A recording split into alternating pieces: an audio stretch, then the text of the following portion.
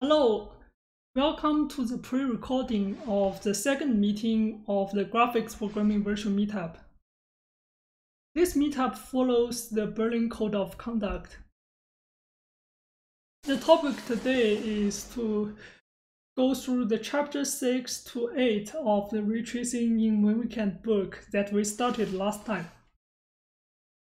Last time we implemented sphere intersection, so we can have this nice sphere in the center of our scene, even though they still miss all kinds of features, and we will address some of them today. We will have 4 main goals today. One is to implement surface normals, which is a prerequisite for all kinds of shadings. And then we will extend our current hard-coded sphere into a scene that can handle multiple objects. Then we talk about anti-aliasing and finally diffuse materials. To get a surface normal for a sphere, it is really easy. We just subtract the center of the sphere from the hit point and then normalize the result vector. As a result, we will get a normal vector that always points outward of the sphere. Then, for the hit sphere function, since we actually need to know where the hit point is, we need to calculate the root. And then for the ray color function, we just calculate the normal vector and then scale it into a color from 0 to 1 so we can visualize it easily. Like this. Then the book do some refactoring to the ray sphere intersection code. Instead of you calculating B, it's just calculating half B. Before we can talk about a list that contains multiple objects, we need some representation of hittable objects, because currently we just hard-code the sphere into the scene.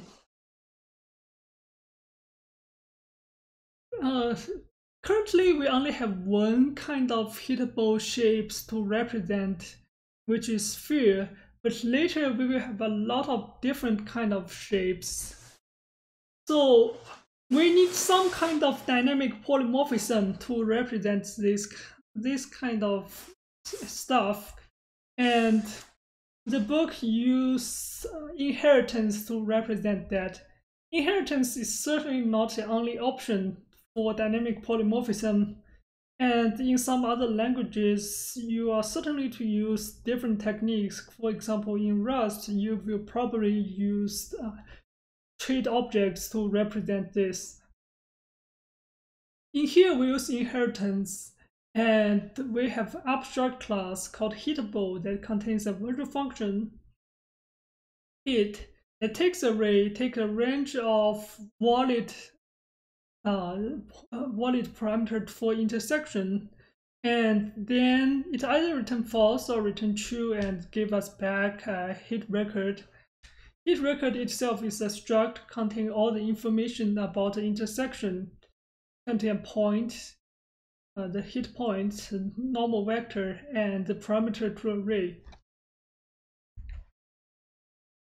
Then our sphere is just inherit from the hittable, and it is represented by a point and a radius, as we said in the last episode.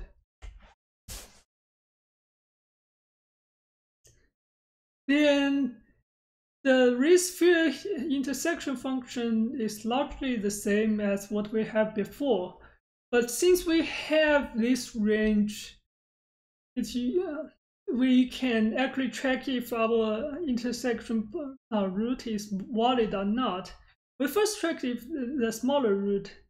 If the smaller root is out of the range, for example, if that root is negative, then we just discard that root. Otherwise, we just return true and give back this smaller root. And then we check the larger root in a similar fashion. At the end, if none of the two roots match the result, then we return false. One thing we haven't addressed yet is our normal vector always point outward.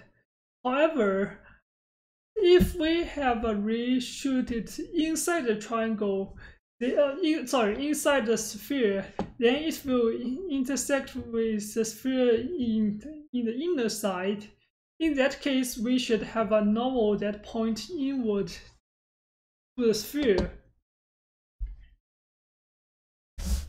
So we can use the dot product of the ray direction and the outward normal we calculated before to get the, and if the dot product is positive, then we know the ray is inside the sphere, so we need to negate that normal to point inward.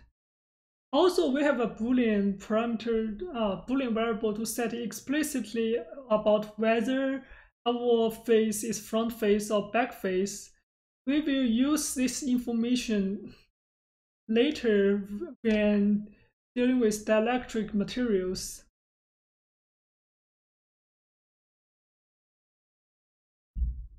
Then we just have this helper function to set the face normal and that front face Boolean variable and call it inside the ray sphere intersection. Sorry, I don't understand why I keep saying triangle even though I am talking about spheres. Then after all those infrastructures, we can finally have a hittable list that is represented by a vector of a pointer of hittables. We need pointers because inheritance. And when we actually do the array list intersection test, we just loop through all the objects inside the list and to find the closest hit. Because we need to loop through all the objects one by one, this process can be quite expensive when we have a lot of objects. That is a problem that we will address later with accelerating data structures. And finally, we can use that hittable list to add multiple spheres. The first sphere is the same sphere at the center of the screen that we had before. And the second sphere is a very large sphere below us that we use as a ground. So as a result, we will have one sphere at the center of the scene and another sphere as a ground. Now let's talk about anti-aliasing. Notice for the borders of the object, you can see all those sharp edges here. That is because we only have one sample per pixel. And the easiest way of dealing with this situation is to have multiple samples per pixel and then average the result.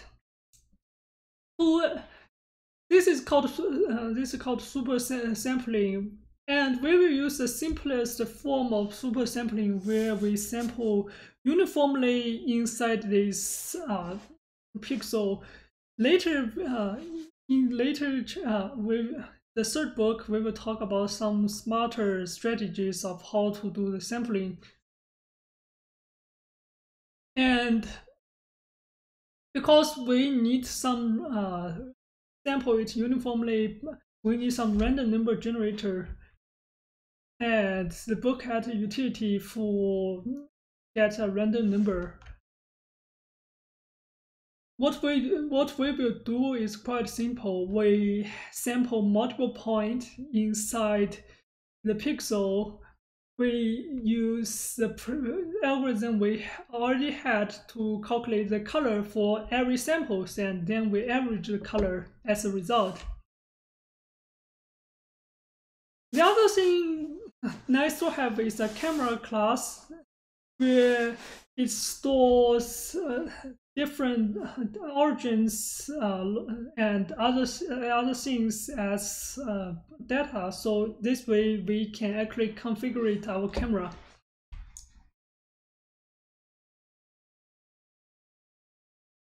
Then what we do is to have a high sample per pixel rate, and inside for every pixel we loop that many times and do the random sampling inside this pixel, and then do our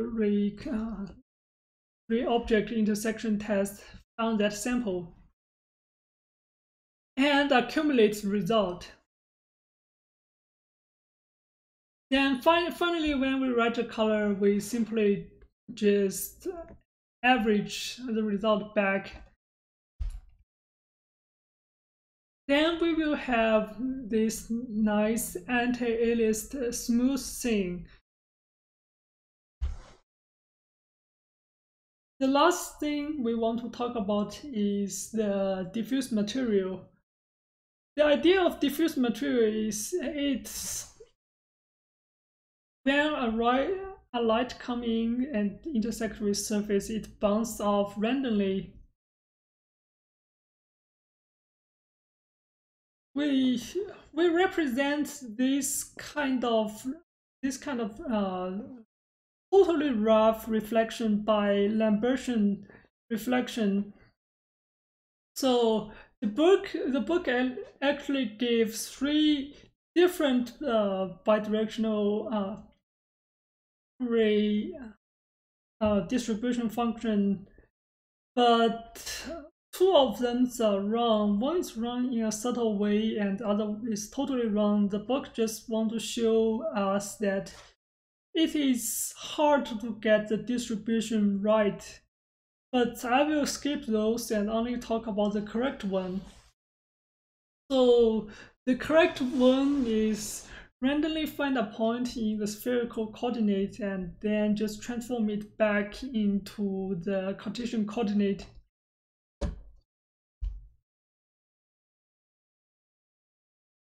Other thing we need to have is some limitation on the number of recursion depths, because if considering if a ray just bounces around forever, then that can cause a stack overflow. So we need some kind of recursive depths to solve this problem.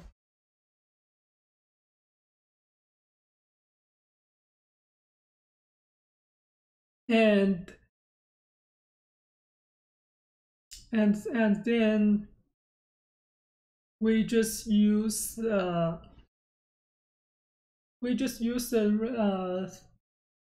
use this fact, and for each recursion we subtract depths by 1 to get a result.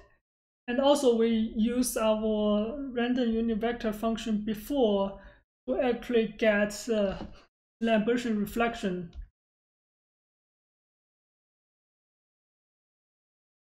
As a result, we have this picture, which doesn't look quite right because it is too dark. This reason is because we haven't done any gamma correction. So there are 2 kind of color space we care about. The linear color space is where we should do all our lighting calculation in. However, all the images are displaced in a non-linear color space to store more information and for adaptive to our human eyes, because we can distinguish darker light better when and We usually call that color space sRGB, and the way to convert from the linear color space to the gamma color space is to do gamma correction, and the gamma color space is sRGB nonlinear space I talked about, where we just write an exponent. Usually the exponential is 2.2, but in this book it's just use roughly 2 as exponent, because then we can use square root, then that's a bit easier.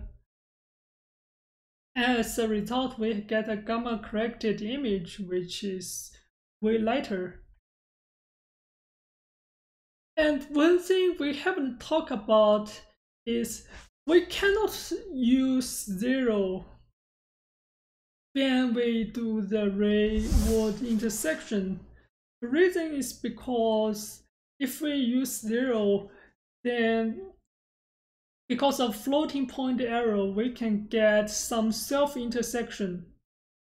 This artifact is not that obvious in our path tracer because we don't use shadow rays, but for weighted ray tracing or other ray tracers that use shadow rays, this can cause really horrible artifact. So the fix is we add some small numbers, small displacement towards our, when we do ray object intersection. This way we can exclude the floating point error. Thank you.